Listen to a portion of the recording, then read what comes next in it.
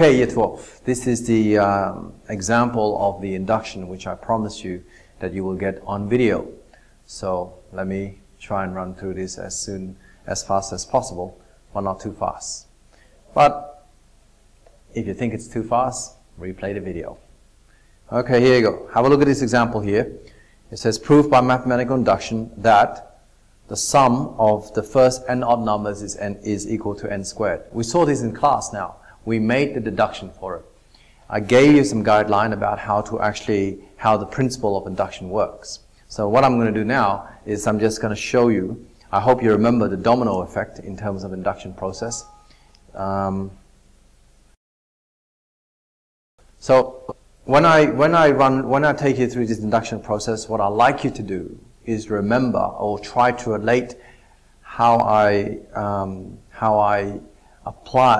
actually do the mathematics and how the analogy I gave you in class apply to the steps in the induction process in mathematics.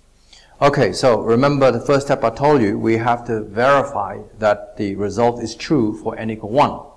So the first step, we say, let's test for n equal 1. Now if you look at that formula, the statement, the theorem here, it says that the sum of 1 plus 3 plus 5, or n equal 1, we are saying it's the first integer.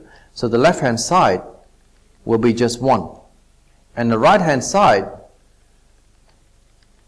is n squared. But n equal 1, so that implies that 1 squared is equal to 1. Therefore, left-hand side is equal to right-hand side. And hence, result's true. Result is true for n equal 1. Alright, so again, take time to reflect in terms of our analogy, the domino analogy. What have I done here? So think about that. Okay, 2. You remember what is the next step in our domino analogy? Okay, so here it is in mathematics. 2, we suppose, right? We suppose that the result is true. Whoops. The result is true for n equal k, where k is an integer, such that k is less than or equal to n, greater than or equal to 1. Alright, so we suppose that the result is true for n equal k. To be more clear, we write it out, i.e., we are supposing that 1 plus 3 plus 5 plus something up to the kth integer. What's the expression for the kth integer? It should be 2k minus 1. And that should equal to k squared. And that's what we're supposing, that it's true up to the kth odd integer. So this is the kth odd integer. Alright, so again, I want you to reflect on our analogy in terms of that domino effect. What's the third step? Remember what we have to do in that analogy? In the third step, what we need to do is we need to prove that if the result is true for n equal k, then we need to prove that the result will be true for n equal k plus 1. So we need to prove true for n equal to k plus 1. Okay. Now in proving this true, you have to understand something. We can use step 2, which is our assumption. So here it goes. If you want to be clear, because you are beginners we are beginning students of induction, you can write what you want to prove. I.e., what we want to prove is 1 plus 3 plus 5 plus etc. up to the kth integer, which is what? We saw earlier it's k plus 1. Now we're going to go to the k plus 1. That's what n equal 1 mean. N equal k plus 1 mean. The k plus 1 integer should be 2k plus 1. And we want to prove that that is equal to k plus 1 all squared. Okay? So this is now like a proof within a proof. We are now doing induction. So in step 3 we're going to actually do a proof for the result when n equal k plus 1. Now remember, a proof, we are only allowed to work on one side. So in this case here, if we look at the left-hand side, it's the longest. It's the one where we can play around with it a lot. So we start from that.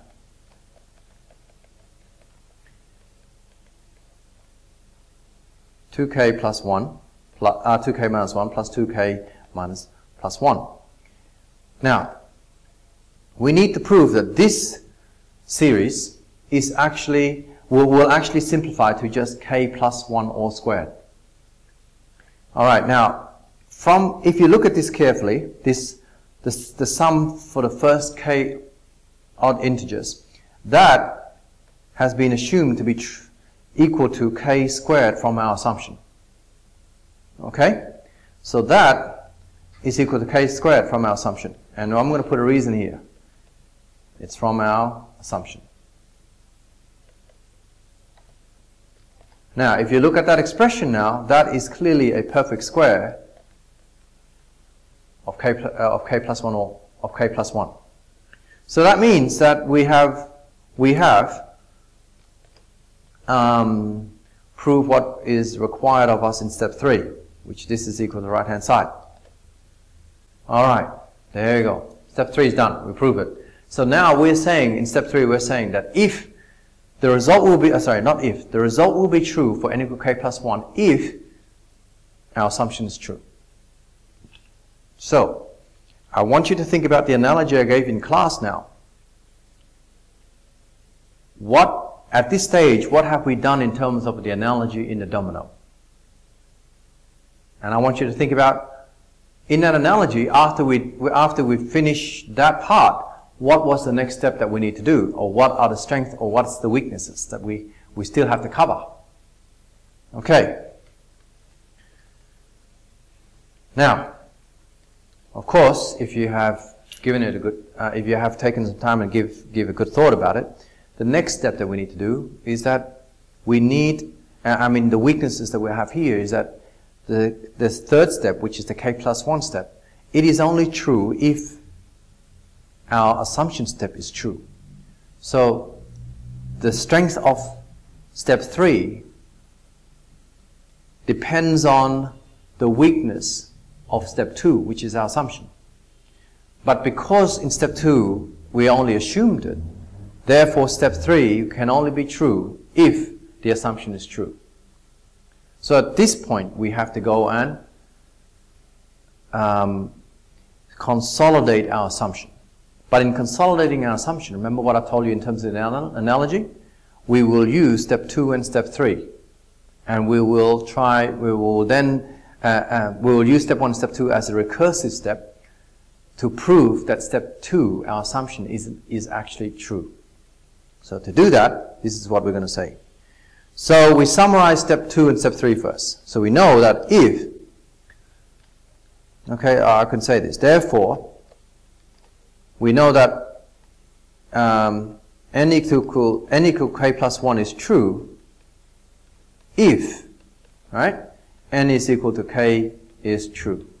That is the finding from step 2 and step 3. Now cleverly we could use this to prove step 2 true by saying this. If we go back to step 1, we know that n equal to 1 is true. Say? So I'm going to take k, which is this one. I'm going to take k, which is the assumption step. I'm going to move that assumption step back all the way to when n equal 1. And we know that n equal 1 is true. So if n equal 1 is true, assuming that n equal k and now k is equal 1, so we know that k equal 1 is true. So what can we conclude from this step 2 and step 3? Well, if we know n equal 1 is true, then by the above conclusion, we know that we can conclude that therefore n equal to 1 plus 1, which is k plus 1 here, is true. That's based on n equal 1 being n equal k being true and k equal 1. So therefore, we know for now that n equal to 2 is true. Is that clear? Alright. Now, so now we know that the first has already been tested. We have just, using the conclusion on step 4, we know that the sum to the second integer is true as well. So now we can clearly see that if n equal 2 is true, then n equal to 2 plus 1, which is equal to 3 is true, based on step 2 and step 3. Okay? Hence, and we can just say, look, and so on. Hence, we can move from 1, 2 to 3 to 4 up to k. Hence, we can conclude that n equal k, result is true. Now, if the result is true for n equal k, does that mean that n equal k plus 1 is true now? Of course it is. Now, if n equal k is true, therefore n equal k plus 1 is true, can we move from n equal k all the way up to n equal n? Of course we can. We can continue this recursive step until we get to n equal n is true. Therefore, we can conclude, that the result is true by mathematical induction.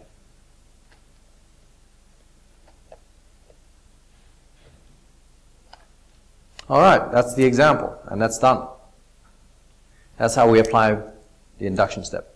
This part here, you don't have to worry about it. You're going to take that off. That's just trying to illustrate to you.